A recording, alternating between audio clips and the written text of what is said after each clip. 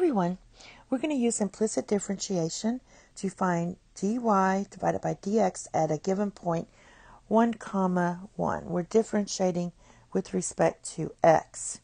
This is our equation. So let's go ahead and start. This is going to be 1/2 x to the negative 1/2.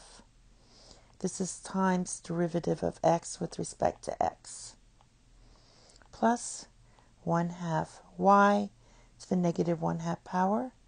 And this is going to be times derivative of y with respect to x equals 4y times derivative of y with respect to x. Now this derivative of x dx is just 1. So now I'm going to go ahead and rewrite this as 1 divided by 2 square root of x plus 1 divided by 2 square root of y times dy dx equals 4y times dy dx. Now when they give you a point, it's easier if we just plug that point in before we rearrange. It's less algebra, especially if you have some simpler problems.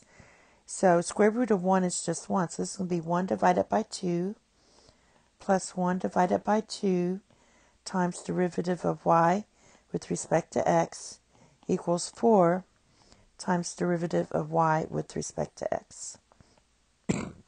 So we're going to get 1/2 equals 4 dy dx minus 1/2 dy dx. All right, so 4 minus 1/2, that's going to be, let's just write this as 8/2 minus 1/2, that gives you 7/2. So now we have 1/2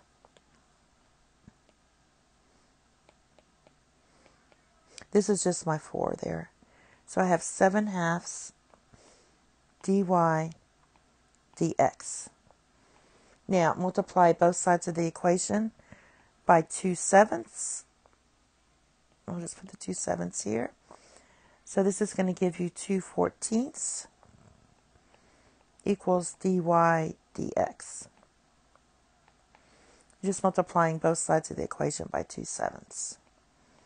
All right, and this reduces to 1/7 equals your derivative of y with respect to x. And that is your final answer. Thank you. Have a nice day. Bye-bye.